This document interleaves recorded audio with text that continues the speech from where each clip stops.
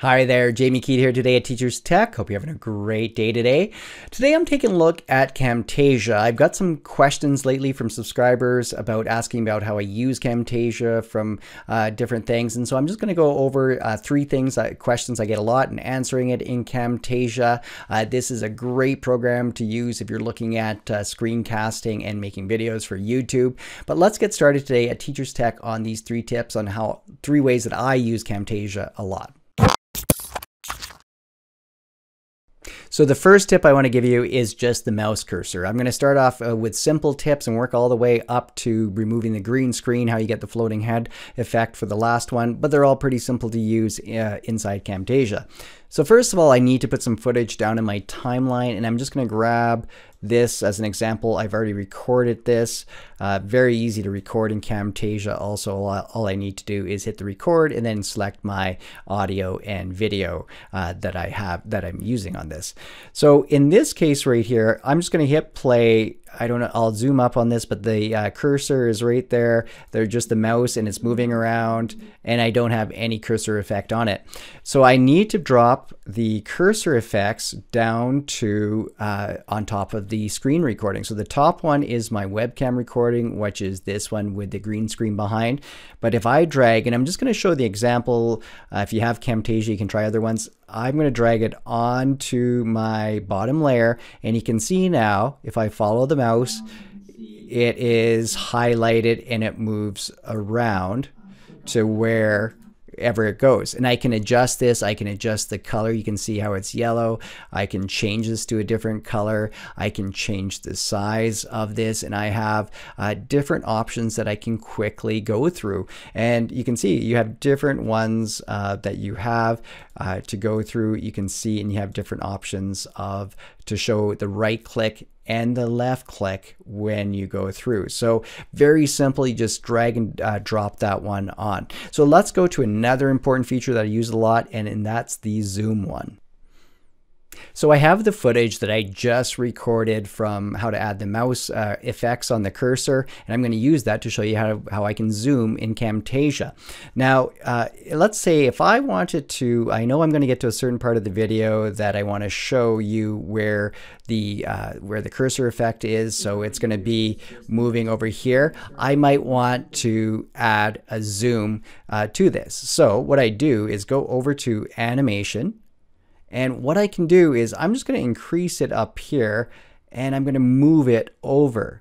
So because I want to make sure people can see where this case it's going to be the mouse cursor, but I could even zoom it up even more, like so.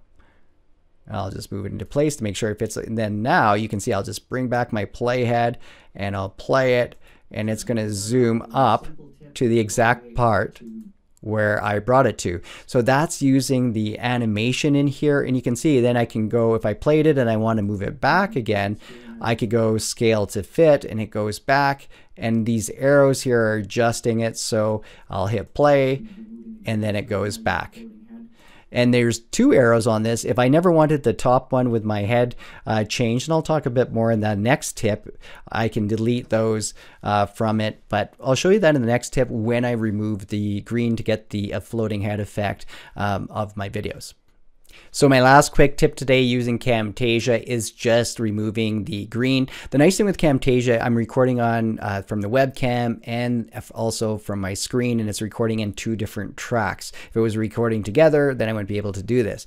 So I'm going to go, I got to make sure I'm on the top track, which is my webcam. I have the green screen behind me. I do have lights and everything in here because it just makes it simpler when you're working with green screen. And now I need to go over to visual effects here. And what I do is I just drag it over top, but I can drag it right onto the what I want on that.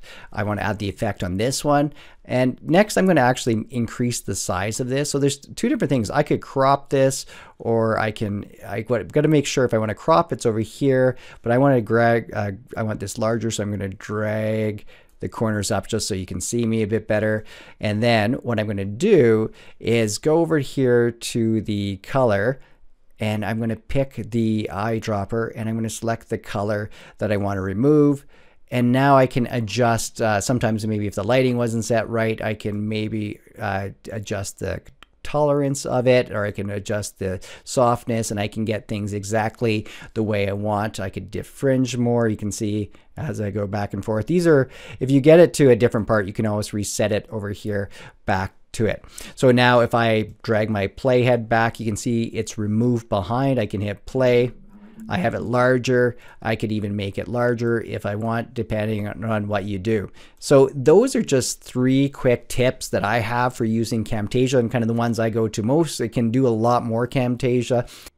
So just to let you know, I have a beta course coming out right away that's going to go through all the steps, how I create my videos using screencasting and Camtasia and uploading them to YouTube to rank and to make some extra money doing this. So if you're interested in joining this beta course, I'll put the link down below in the description. You can click on that to get more information. But thanks for watching this time on Teacher's Tech. I'll see you next week with some more tech tips and tutorials.